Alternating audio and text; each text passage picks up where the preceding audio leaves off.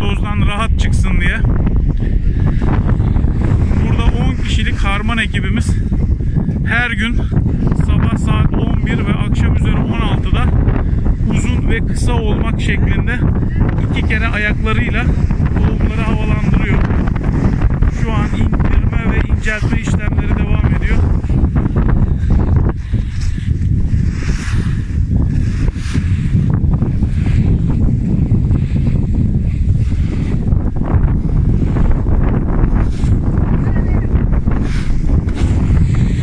Burada yaklaşık 10.000 metrekare harman yerimiz var.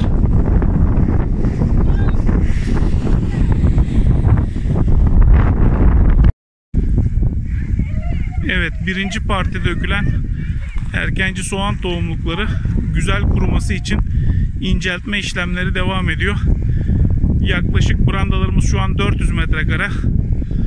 3 romork boşalttık. İnceltme işlemimiz devam ediyor. Diğer boş alanlara boşaltma işlemlerimiz ve inceltme işlemlerimiz devam edecek. 2021 yılı Temmuz ayı.